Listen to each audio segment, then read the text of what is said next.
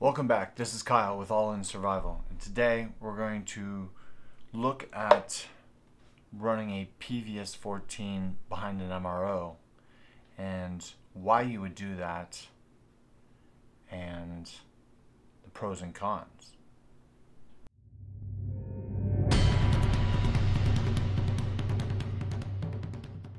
And today we're going to talk about this, right? And why would we do this? So, I'm not an Army Ranger, I'm not a Special Forces, but I have a very strong grasp of using NODs and NVG type equipment throughout the years. And one of the things that I learned towards the end of my career was that the old adage that you're going to be the only one on the battle space with night vision might not be true. So as you look at preparedness, we're going to say that this is America and you can buy almost anything. Will you be the only guy out there with body armor? Will you be the only guy out there with a nice streamlined rifle? Probably not. And in this America, you will not be the only guy out there with PVS-14s. So when we look at that, it's still worth using. It is a force multiplier. You can do so much with this equipment, right? If you put it in conjunction with a pack and you're running it behind your rifle, if you've got it up on your helmet and you're running it, awesome. However, there are moments, if you come to the realization that you might not be the only one in the battle space that has night vision, then you need to take extra precaution, right? So let's say we have a grid down situation and somehow you've kept your equipment safe without losing it. You're standing at the end of the block and you're doing shifts, right, to protect your neighborhood. And you've got the nods down, you're running dark, and you start to see an IR signature. Right? Somebody else in your battle space is running with an illuminator, or they've got a an IR laser and they've kept it on, right? They've kept it on. It's now waving around in the air and they're moving. They may not even be close because you can see that a way far distance out.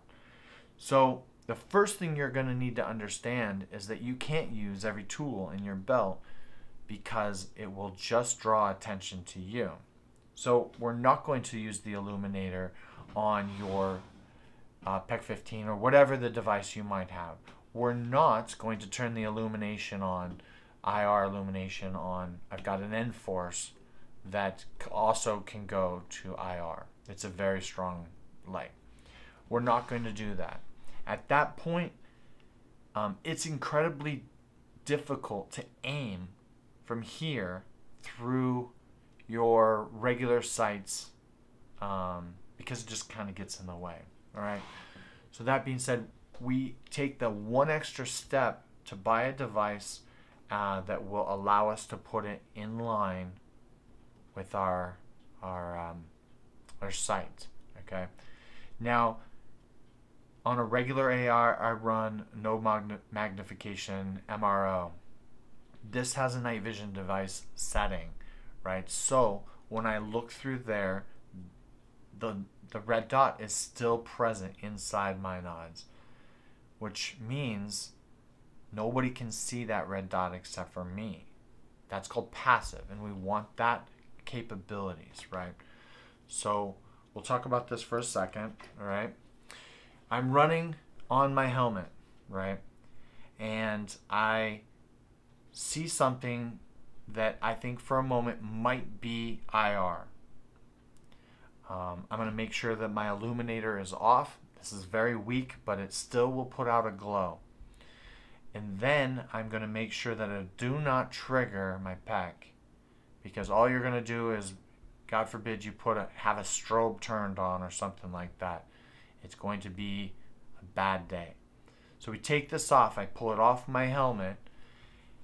This bracket, sold by TNVC, I'll bring it up here, and I'll try and put a link in the description for these. It's been many years since I talked about this, but this device, along with an aim point mount right behind my MRO, allows me to drop this on, right? It's a tight fit and it's a little pain in the butt, but it allows me to drop it on there, right? And I would say that even with the plastic guard, my eye relief is only maybe a half an inch farther back than I'd care for it to be. I'm not willing to move the placement of my MRO to make that better. So just take it for what it is. It's not going to be perfect, but it's going to be darn close. All right. At that point, you have the ability to go passive, and that gives you the advantage. That's the easy way to put it. It gives you the advantage. So it's great that people go out there and they buy their bump helmets and they do the cool, Wazoo Ninja stuff. But think about your backup plan, right? This mount is not very expensive. I think it was $35 when I purchased it. It easily mounts on. It doesn't interfere with the J-arm when you're mounting it on and off of my helmet, and you don't have any issues there. I do not normally keep these on my rifle on a day-to-day, only because I want to keep them in a EMP-proof bag. And one of the threats we possibly could face is a solar flare or an EMP first attack by an aggressive country or whatever, right? So for me, as long as there's not full-scale craziness in the streets, these will be tucked away inside my my bag, inside those Mylar bags, and then I will pull them out when I need them. If anybody's got any questions, go ahead and hit me up in the description, comments, and we want to talk about this. I've showed you my rifle a few times. This is a 2-tack stamp rifle with a suppressor running inside this rail.